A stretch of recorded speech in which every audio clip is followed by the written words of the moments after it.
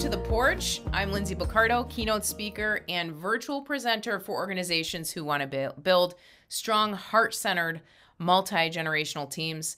I personally believe that the modern day leader has a moral obligation to grow and lead others from a grounded and healthy and healed place. So you're going to hear me bring on all different types of leaders, psychologists, neuroscience experts, storytellers, our friends in the HR community, emotional intelligence researchers, anyone that can help us think about how we treat other people at work.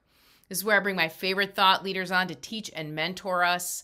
You know, the porch is here so that we can have a real human-to-human conversation. We don't call this the office or the stage. It's really a time for us to relax and enjoy each other. And today, I have somebody on that I deeply respect. This is Trista Rucks, HR Director at Sounds True. If you haven't heard of Sounds True, honestly, you've probably read books published by Sounds True and you didn't even know it. As a multimedia publishing company, they have a mission to wake up the world. And they draw all different types of authors. You've probably heard of Wim Hof. He does breathing, different types of breathing. He's got us all into cold ice baths. We've got this fantastic book, Wild Mercy by Moravia Starr. Fantastic book. I've got one of mine. We were talking about this earlier. If you've ever done Danielle Laporte, The Desire Map, we're talking about books that encourage you to go deeper into who you are and to wake up and to treat yourself and other people differently. So it's just so meta that I get to have Trista Rucks on because we talk about, well, if we're going to be an organization that is waking up the world, we also have to think very consciously on the HR side about how we take care of our employees. So Trista, thank you so much for being here today. I am thrilled. I'm nerding out. I'm so glad you're here. Thank you so much for having me. I love your show and I'm so honored to be a guest. And yeah, thank you so much. Yes, absolutely. Okay, this is something that I know you and I have talked about before. This idea, obviously, of remote work. I'm in Indiana. You're in Colorado right now.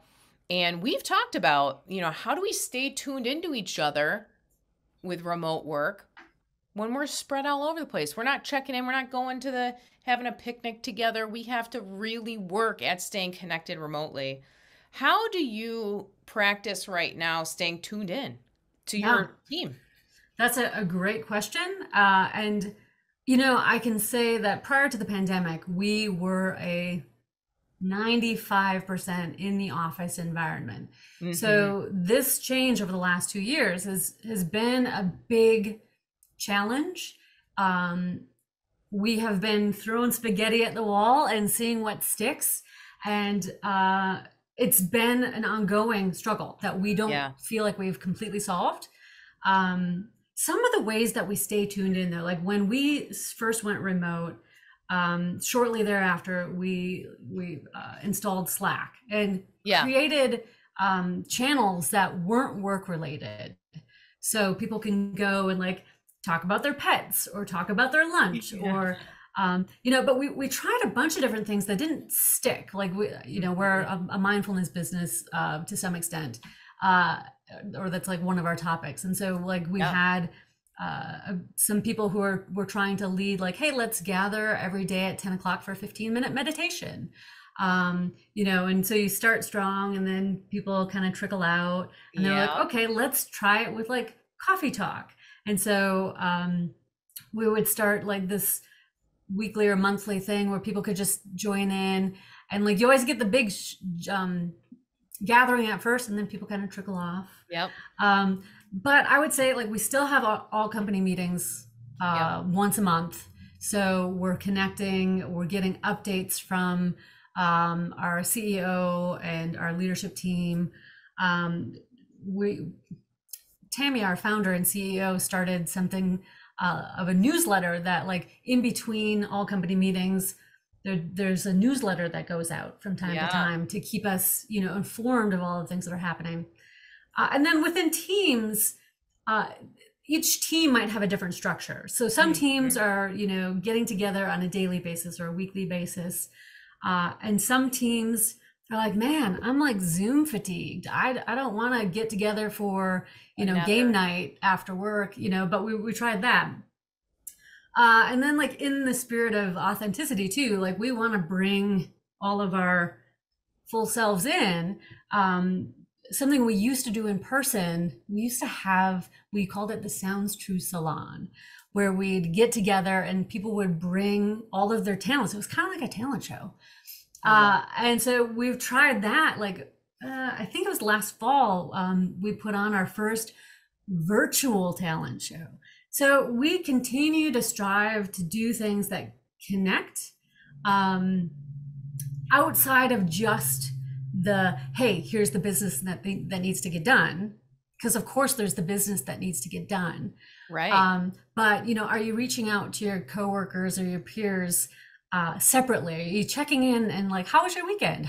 So we're really encouraging people to not just have the work talks, but call somebody and just shoot the breeze on what you would normally do at the water cooler if we were in person, because those are the bits that I think continue to be like what we're still striving for, like bringing that strong culture where but it's not fully there yet. And I think I think we're all fooling ourselves if we think we've got it. Like, isn't that don't you think it's interesting how we feel pressure to, like, we were talking about before everybody came on, our beloved fur creatures that live with us, our pets. And even like today, our pets have been disruptive. I found my dog chewing this dollar bill earlier today. Like, what are you, first of all, where did this come from? How did you find it? And what inspired you to go, you know what? I'm going to put this in my mouth. That's what I found her doing in the middle of a training call. And I thought, can everybody hold on 1 second? I'm going to remove some money from my rescue dog. You were sharing your cats are all up in your biz today. If you can hear them, they're on and off. Like, they're a part of this. We've been gone for a few days. And so like one of our cats is very needy and has been trying to get into the office here this entire call. this entire time. But it's like, I don't know why. And I would love to hear in the chat too, what you think about this. But for some reason, when I'm on a Zoom, all of a sudden I feel like there can be not a single interruption. Nothing can do.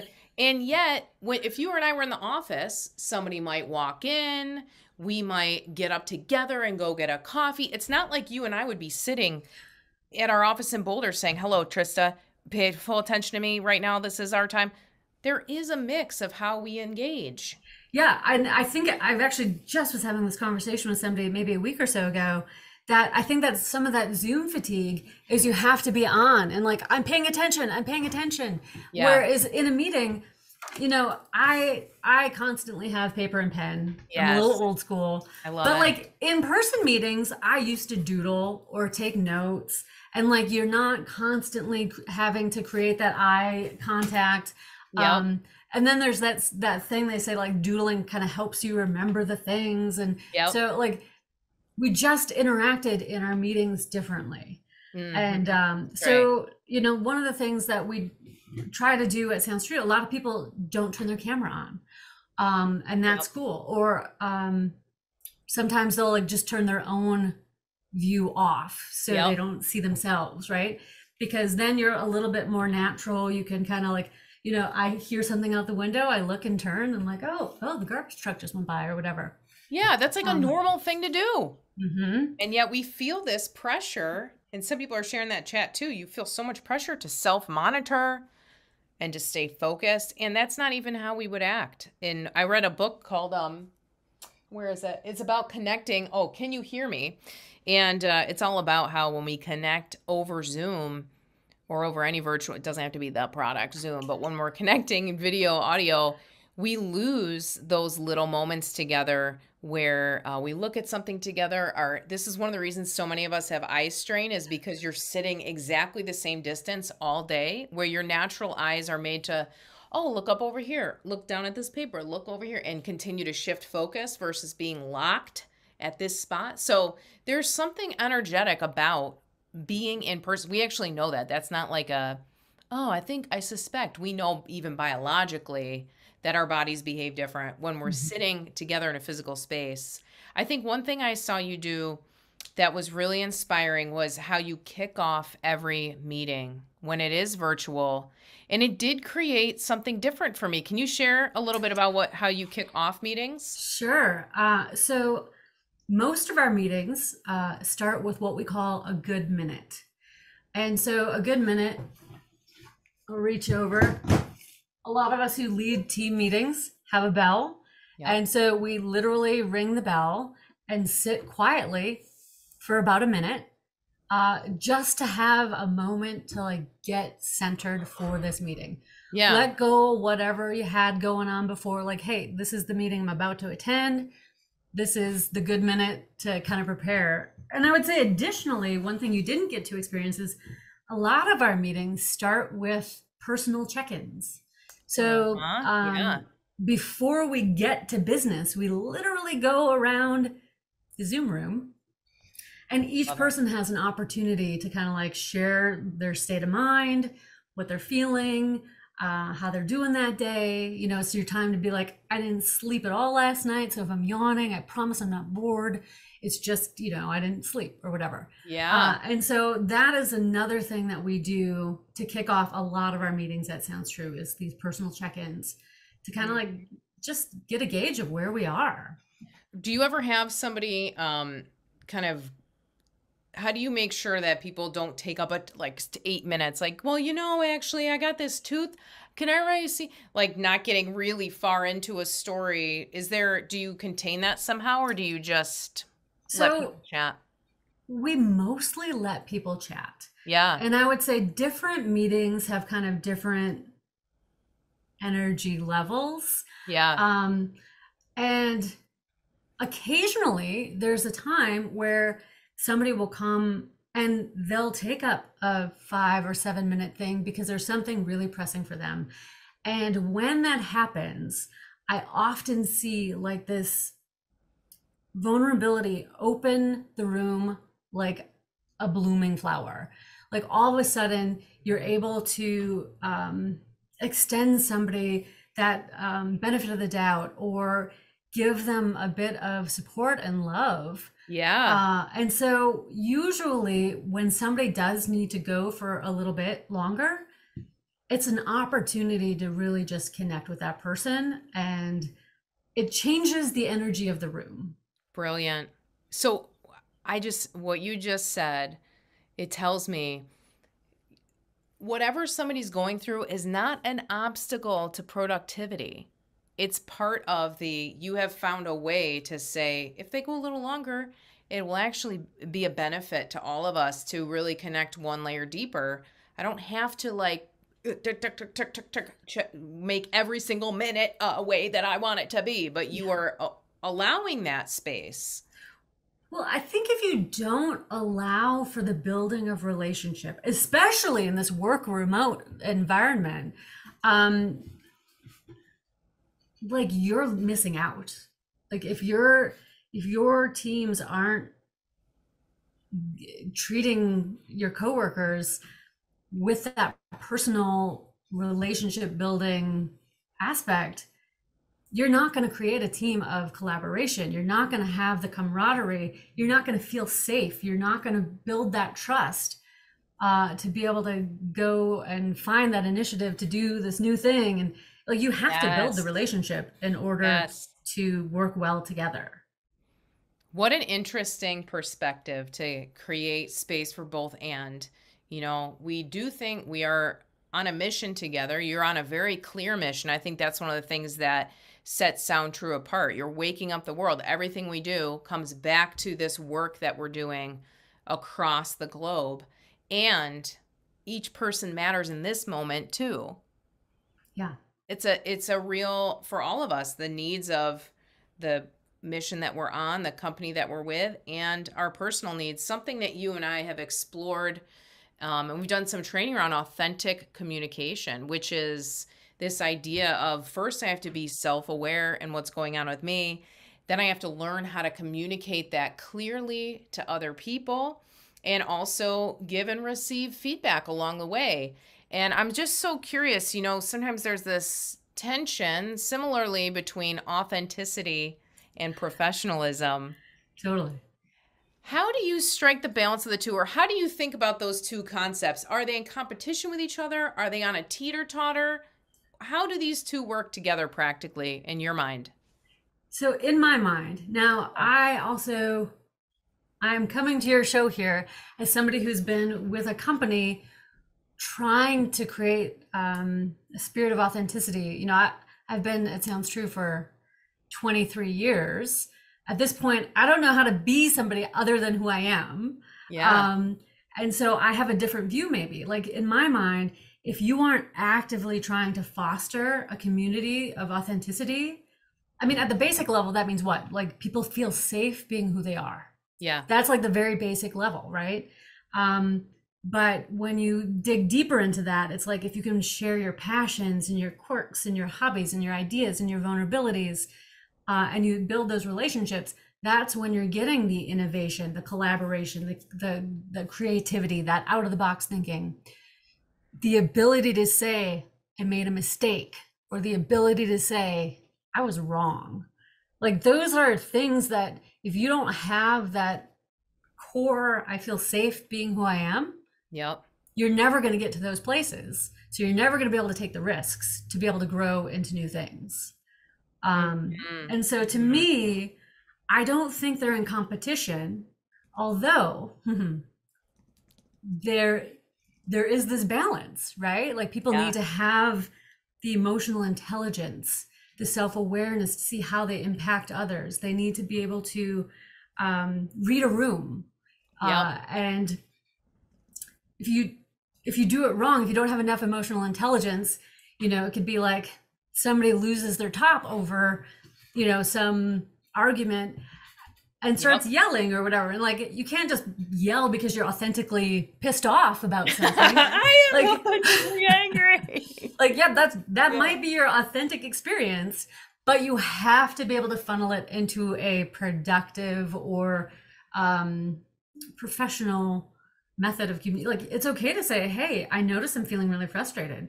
Can we talk about this? Yeah. Like, I notice I'm feeling this need to like examine why I'm feeling so frustrated right now. Let's have a conversation. And so you definitely, that's you and I have done some training with, or the community at Sounds True.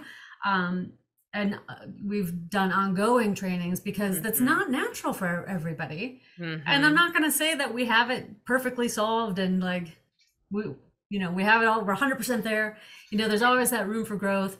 Nobody is comfortable with confrontation or conflict, or very few people, I should say. Yeah. And so, yes, there is a balance, right? Like there's a professional line. If you're going in to start a team meeting and you're meeting a team for the first time and people are going around with their check-ins and it's just like icebreaker surface, like, hey, we're just starting to get to know each other.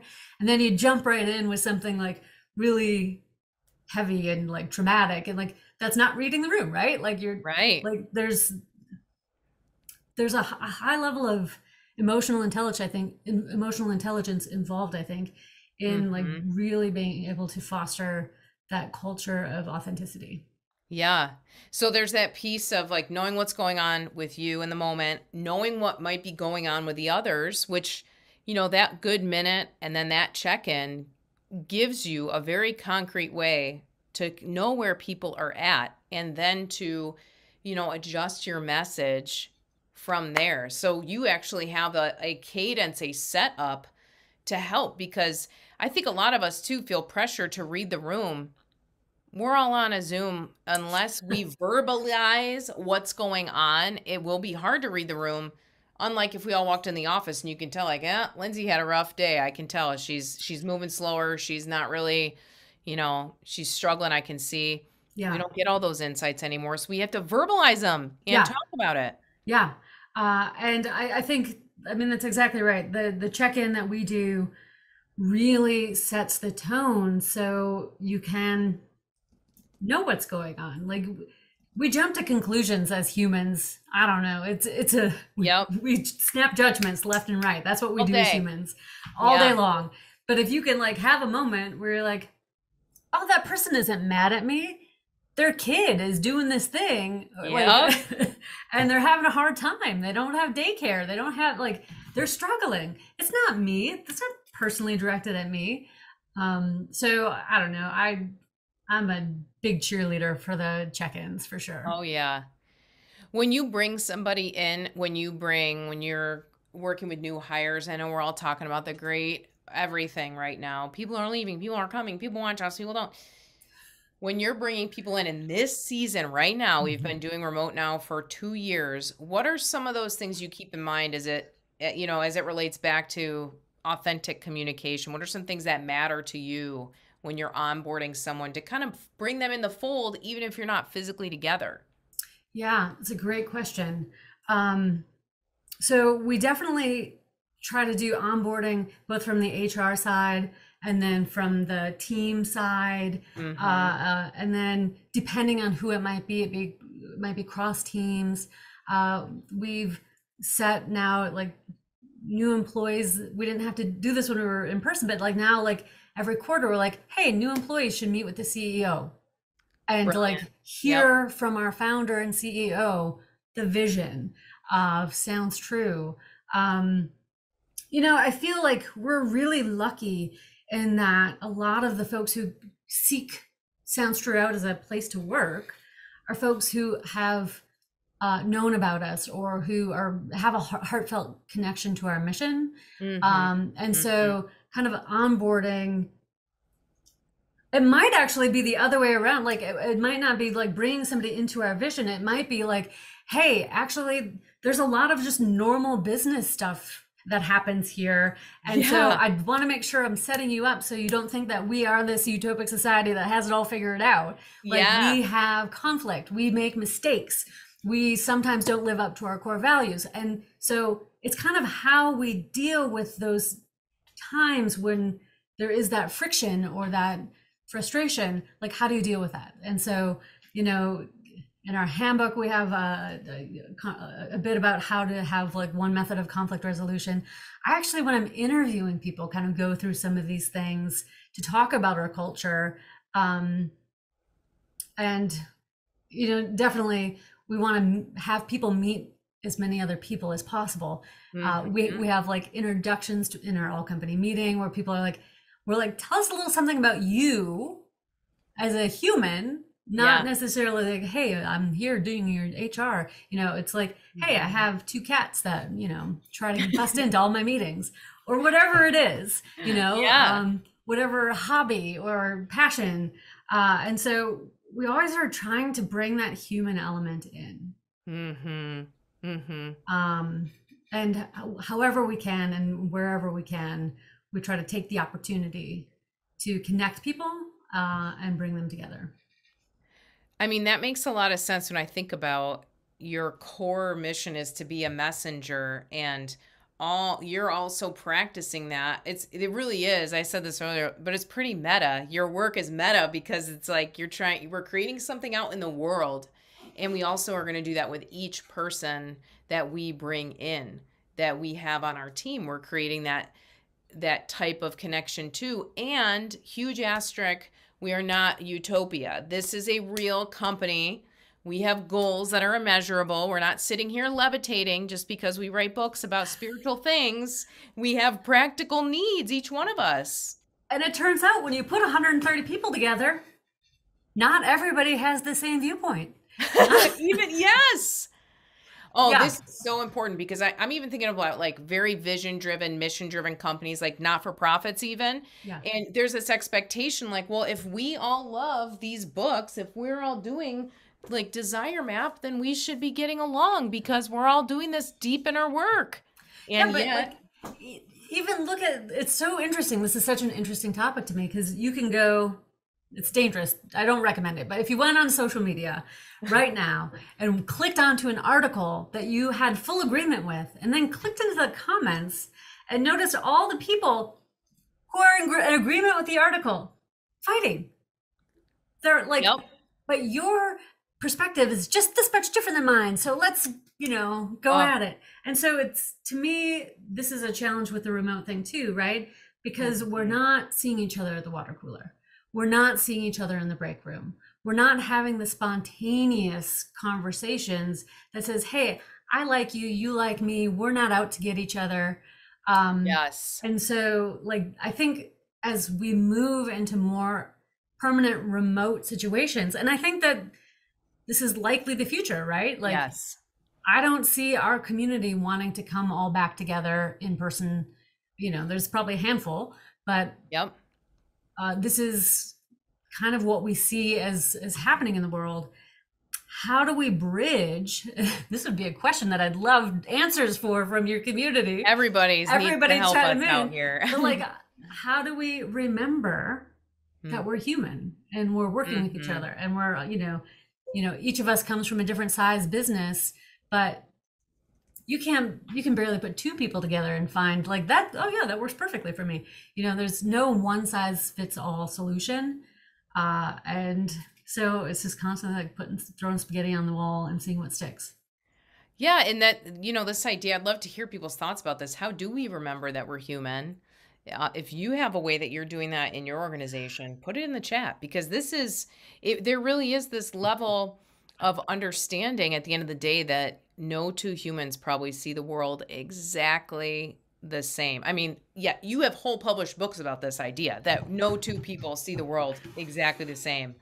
Untethered soul. I mean, there's so many books we could talk about where our perception is really creating our reality.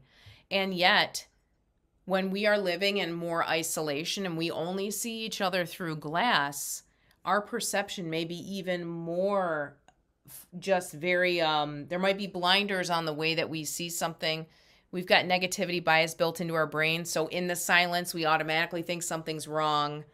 We're pushing against a lot of our humanity to be able to work remote, and yet here we are doing it. Yeah. It's an interesting new world that we're all finding ourselves in. Yes, it is. I've got a question I was going to ask you here that came up in the chat about this. I'm struggling with individuals in our organization. One scenario is a team player who wants to be a leader that is lacking EQ, emotional intelligence. I'm also dealing with a senior leader that is struggling as a leader due to a lack of emotional intelligence and a lack of empathy.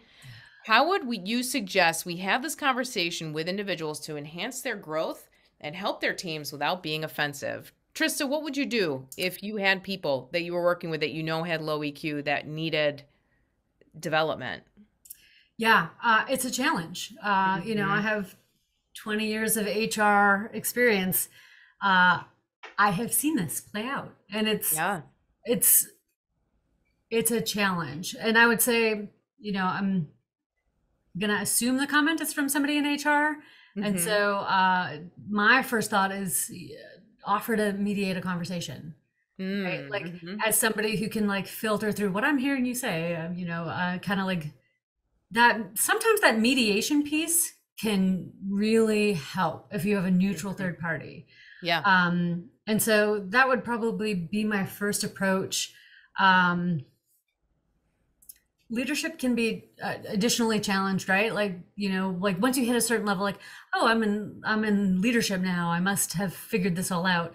So it's hard, like, if somebody doesn't have the self-awareness to see how they impact. And so some of that is like just the gentle conversation of like, hey, I noticed that when you said XYZ, it made me feel disrespected. Are you willing to talk about this? I really need to have us on the same page. What do you need in this situation? So like that's a model that's like a go-to model for me. Yeah. Like, in this situation, here's what I'm feeling. Here's what I need. And the need part is interesting, because a lot of people can be like, that made me really mad. But then as soon as you ask, well, what do you need in this situation? No clue. I have no idea. So like that need piece is hard, I think, for people to recognize. So if they're just offered a moment, like, what do you need in this situation? And then always, the follow-up is always make sure you know what the other person needs as well. So it's not just one-sided needs. It's like, I'm feeling this. I notice I'm feeling this. I really need, whatever the situation is for this person. Yes. Would you be willing to XYZ? And what do you need? What do you need to feel good about this situation? So a lot of our kind of challenges at Sounds True, you hear the needs word thrown about quite a bit, because again, feelings, we usually know what we're feeling. We don't always know what we need. And we'd never, like, unless you ask, you don't know what the other person needs. That is so good. That's like a tweet. We're going to tweet that. We're going to sound like that. But one thing that you're kind of saying, you've said a few times in different ways, is it's our job to be self-aware. It's our job to be self-aware, to like, oh, this is what I'm feeling. And if I don't tell, Trista, if you're my boss and I don't tell you what I need, and we're working remote, there is no way, unless you have a crystal ball over there, I can't tell, but there's no way that you're going to read my mind and just somehow magically know, because we're all living in different circumstances too. For sure. And I think sometimes, like when somebody is lacking that self-awareness piece, it is important to share the impact of what they're doing, right? Like we have that intent versus impact. I don't know how many times I've had a conversation in my personal life and my work life where somebody would be like, oh, what you said, that hurt my feelings. I was like, wow, that was really not what I intended at all. It doesn't matter what I intended. The impact was still hurtful. That's it. And so like sometimes we have to share that the impact of a message was different maybe than the intention. And maybe it's sometimes that conversation is easier had when you give the other person the benefit of the doubt that they weren't trying to hurt you. Yes. Maybe they were clueless. Maybe they just didn't have the awareness around what they were saying. So I find conversations can be more successful if you can extend the benefit of the doubt and just be like, maybe that wasn't meant to be malicious, right? Maybe that wasn't meant to be painful, but the impact of what was said or what was done was painful. Yes. And so let's have a conversation about it. And I get that it's easier said than done, so much easier said than done. But like, I promise with practice, this is a great approach. I use it in my personal life as well as my work life. And it turns out it works. Yeah, people. A lot of the time. Yeah. And I think what you said too in the beginning of believing the best, like, I know you're not trying to make me feel awful and you're not trying to be offensive. And this is how this played out on my end. That's really powerful. This was really good. Somebody, Lindsay shared back, super helpful, asking, what do you need to feel good about this situation? It's a great way to respond to employees without having to pry. That's right. Because it's like, I don't need to understand all the layers behind this. It may be personal. It may not be my business, but I don't have to pry now if you just tell me what you need. It also keeps the conversation from turning into a vent session with no resolution. Yes, 100%. And sometimes what I have found is that people will need some time to kind of like figure out what that need is. Yes. And it's not there because they're busy in the emotional impact of what happened. Yep. And then I'll ask, well, what do you need right now? Yep. And they're like, can we connect tomorrow? Like, totally. Like I like let them sit with that. I mean, that happens. I mean, honestly, like I'm kind of a weird introvert, slow processor over here. And I often need time to figure out, okay, I know something about this situation is impacting me. I need some time to understand what I need around this situation. And it's funny because like, I don't know, like a lot of my coworkers are so used to hearing me like say, can I get back to you on that? Like I need some time to process for myself. Yes. And so we can't always just assume somebody's just gonna be like, I need this or, whatever. We have to like be patient with those of us who just process a little bit differently and need to take some time with certain things. Like you can feel that something's not quite right in my body. Like you can kind of feel something almost immediately every time. But sometimes it takes a while to understand what you need. And sometimes that breathing room lets a situation lose the charge. So you can come back. Yeah, like come back. And if you can have the conversation in an uncharged state. Yes. That's also often very beneficial. That is so true. How many of us, I mean, this has happened to me where I read an email and I'm like, are you kidding me? And then I'm like, you know what? Yeah, exactly. You know what? I'm going to sleep on it. I read it the next day. It's almost like a different email, Trista. I'm thinking there's actually nothing here that's offensive. They literally said 3 things that were true. There was no tone issue. Totally. But we're like tired or we've been isolated all day. I've noticed when I do feel like I'm on a time crunch that I tend to get short and assume the worst and get frustrated and tense. And so there really is that, what if we left a little more breathing room? If you're coming into the office every day, you'd probably say, I'll chat with him tomorrow. I'm going to give him some space.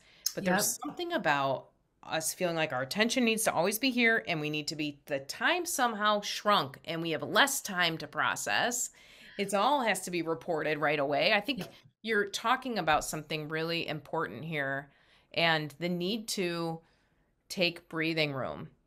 I even notice, like, when you do those minutes, I know we talked about this earlier, but that perfect, like, good minute idea, when you just, y'all, seriously, it's like ping. And then, I mean, there's been hundreds of people on Zooms with Trista and me, and I'll just ping and we all just get back into our bodies. Like, we kind of lose ourselves in this weird space, this tech space. And it's like, oh, that's right, I'm a human. Oh, I'm breathing. Oh, I can feel my feet again. I can feel just taking that space to do that Totally. makes a big difference. It sure does. That's actually something I do miss from in person. Like when we'd have our all company meetings, you put 100 and some people in a room and like chat, chat, chat, and then the bell goes and just like, okay. And so I'm hoping that that's translating. I think it does translate even through the Zoom. You might not hear that audible quietness come upon the group, but like I personally love starting with that minute. Like just give me a moment to get grounded and present. We're like, so how many of us are just back to back all the time? Oh my gosh. We're going from one call to another, Like,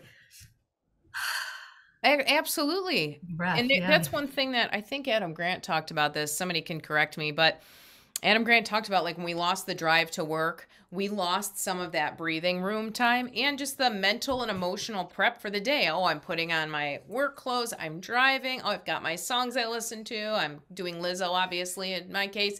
And you're driving and you're kind of psychologically setting yourself up for the day, versus I find that when I have to problem solve on tech, like, oh, where's the link with Trista? Oh, where's the record? By the time I get to you, I'm like way up in my head. I'm not in my body at all because I just had to solve all these problems or go hunt this thing on my screen. totally. And there's just something, I'm telling y'all, I mean, we should have sold those bells today, Trista, for everybody. We should have.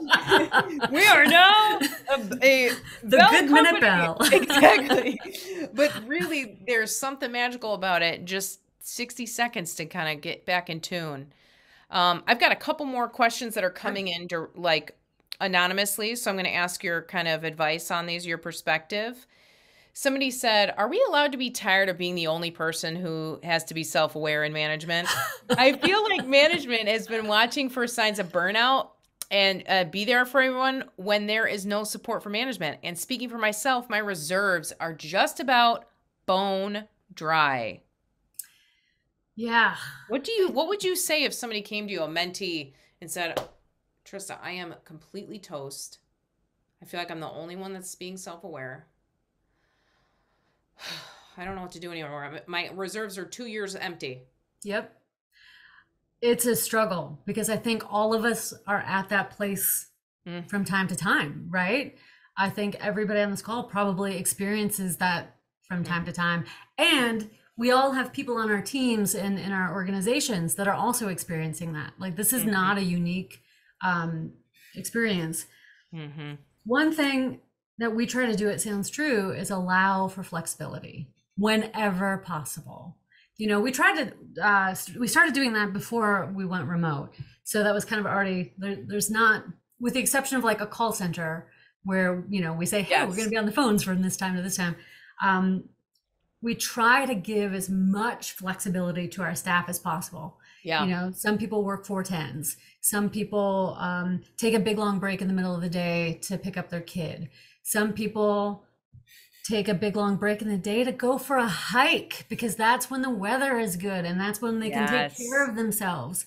I do a midday walk every day, usually. So like the flexibility to let people stop for a minute or to let people live their life for a minute. We're not doing the water cooler talk, now we're like starting our laundry. Like, Exactly. and Yeah, that's exactly it.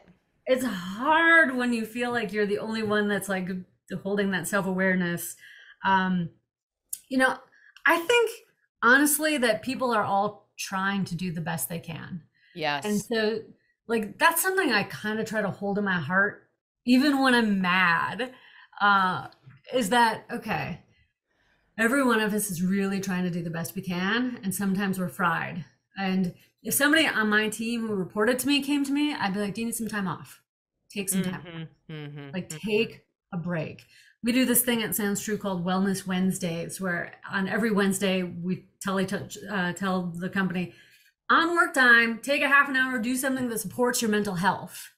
Since the pandemic, we occasionally will take a full company mental health day, self-care day. Yeah. So we've started implementing things like that on top of personal time or vacation time.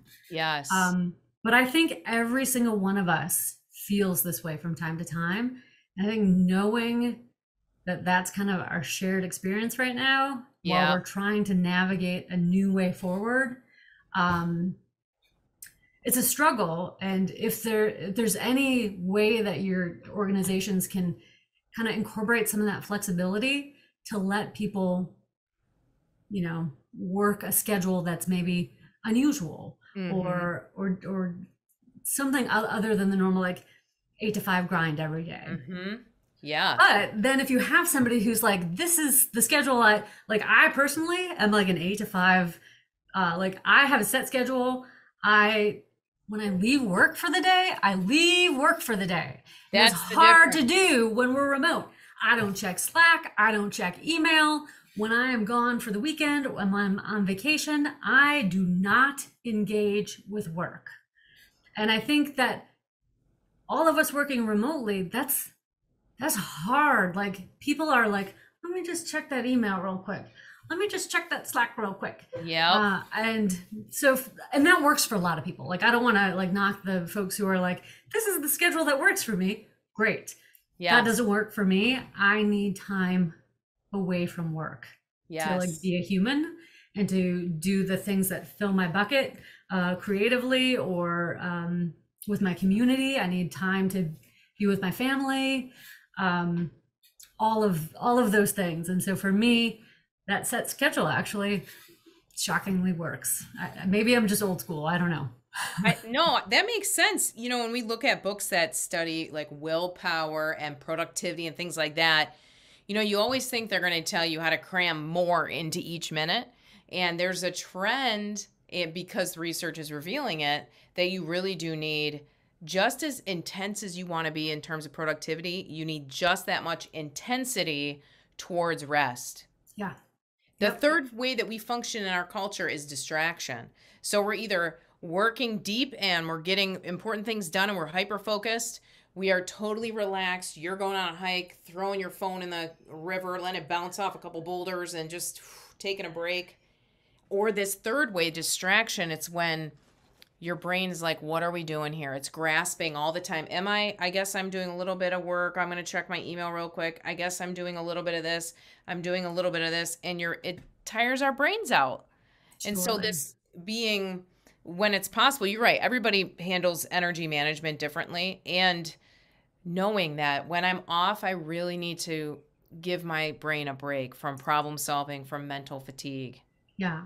And I would say, like, I'm guessing that some of the people tuning in today are fellow HR folks. Yes. And we have difficult conversations for a living. For real and life-changing conversations. Yeah. And so you have to give yourself a break. You Mhm. have to rest. You can't go from difficult conversation to difficult conversation to these 35 emails to this presentation to this difficult conversation. Like in HR, like your humans are your priority, and Yes. we're the ones that are holding this. I don't want to call it caretaking, but sometimes it is caretaking. Yeah. And so I think those of us in HR really need to kind of model this idea that it's okay to take a break. Yes. How do you know in your everybody's wired different, but how do you know when you're starting to fizzle, just like fray at the edges? somebody said in the chat here, I need to practice more of the I'll respond tomorrow, because I get so many complaints, problems, negative feedback are coming at me. I just assume, that I need to take care of it all, or I can kind of feel the pressure to answer in the moment. Yep. How do you know, maybe in your body or your thought life, that it's time to back off and say, I'll answer tomorrow? Yep. So this has been like a lifelong practice for me to get better at. Like, I didn't used to be good at this, but now I feel like I'm fantastic at it. Yeah. Like, I start getting like this energy where then I'm like, I got to do all these things. I gotta. And then I immediately lose. If I've lost that ability to say that that person is like, to offer the benefit of the doubt, I'm like, oh, all right, probably time to shut the computer lid, take a walk, take a break, take a breath. For me, it's often eat food. Yeah. Yes. I don't understand. There's so many of my coworkers that are like, I haven't had lunch yet. It's 3:00. And I'm like, I would be dead right now. I certainly wouldn't be a kind human being at that moment. Yeah. But like, understanding the needs, our own physical needs. I mean, I think as a species in today's society, we are learning to suppress just basic needs. Yeah. Water, food, rest. And the more we ignore that, the worse it becomes. The less likely we're going to be able to create a positive impact on the world. Yeah. And so if you're starting to like, I mean, I'm a serious introvert, so I just feel everything internally. And so like there'll be that buzz or that like out of alignment, and I'll be like, and I go through my list of needs. Am I hungry? Am I thirsty? Yep. Oh, I'm overwhelmed. I need to take a break or come back to this tomorrow. Yes. Yeah. It is interesting too, because I'm an introvert along with you, and I wonder if those that are introverts, if we or you tend that way. I think a lot about that energy and that capacity every day to interact, to be kind, because it doesn't energize me either way. It's me giving. And so we definitely, I don't know how other extroverts and introverts think about this, but that's a real thing. I have a limited amount of energy every day. And I want to make sure somebody was telling me, when you go to bed at night, you'll only feel refreshed if you have at least 20% of your battery left. So we tend to think like, oh, burn it to the ground, empty my battery, and then sleep. But do you know what this is like, maybe as introverts, maybe extroverts too, where you burn so hard that by the time you fall asleep, you're like still in your jeans. And then you wake up the next day, you're not refreshed. You're like half baked, like, whoa, okay, now I need to like rev myself to get going. I'm going to say a cheat that I do so I don't hit that. Yes, please. Is I schedule task time as meetings. Like, brilliant. So like right before this meeting, there's a placeholder so nobody can book it. And I'm not like, and then sometimes after, like if I have a difficult conversation coming, I'll book time afterwards so I can decompress. Yes. So my calendar probably looks like I have more meetings than I have. And that's one way that I protect like that 20% of my time. Also, we need time to think. Like if we're back to back all day long, we're not thinking about our community, our projects, we need time to think as human beings and as leaders across the board. Yes. So book that time as a meeting so it looks like I have a very important meeting. We talk a lot in the coaching world about how we value time too much and energy not enough. And so doing that on your calendar reverses it and says, just because I have the time, just because you could in 9 minutes jump off of this and jump into a hard convo, energetically shifting that fast is going to go whoop, it's going to drop your battery even more. Yeah. And you're not going to do a good job in the next thing. You're still here. You're like, oh, I'm trying to transition. And so that's really interesting, managing our energy by blocking our time, being generous with the think time we give ourselves, the recovery time, especially when you are in HR or leadership role, you're having hard conversations. It's a lot on your system to have those over and over again. That makes a lot of sense. That said, every HR person on this call knows that sometimes that time gets stomped because you have an emergency. Of course. And then you take it. So it's not like you're completely like, oh, nope, this is block time. Yeah. Yeah. But it's like you've created a reserve so that when somebody says, "Can I have that time?" you can say, "Absolutely. I've taken care of myself up to this moment, so I can push, I can give that time away." Yep. That makes a lot of sense. This energy, attention management, this time management, they all fold together. And in a new way, we have to build this out for ourselves. 100%. This is such an enlightening conversation. And I know so many people found camaraderie in this just process, in this conversation we had on the porch. I'm just curious, as we're kind of wrapping our convo together this afternoon.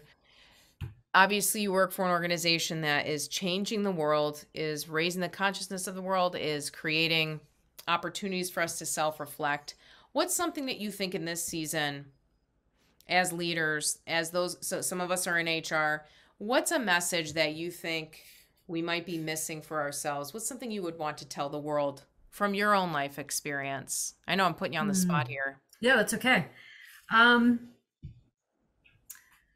Man, wouldn't it be amazing if we could all just extend each other a little grace, a little kindness, try to find that shared perspective, or common ground, I should say. Especially in this remote world now, we need to be able to connect to each other as humans. So grace and kindness, that would be probably my message and hope for the world. That's beautiful. And you showed us today several ways that we can create space to do that, whether it's the good minute, whether it's giving ourselves space on each side, seeing check-ins as part of the connection process, not as the thing we got to get through so we can get the work done. You offered so many different moments and perspectives. I know that's been really helpful for us today on the porch. Trista, thank you for being here with us. It means the world to me. I'm so glad we got to do this together. Thank you so much. I really enjoyed having the conversation with you. And yeah, thank you so much. I had a blast. Of course. Yes. Thank you, everybody, for being here. We will see you soon on the porch. Trista, appreciate you. Thank you so much for being here and helping us all think a little differently about how to take care of each other. Thanks so much, Lindsay. Thanks, everybody. We'll see you soon.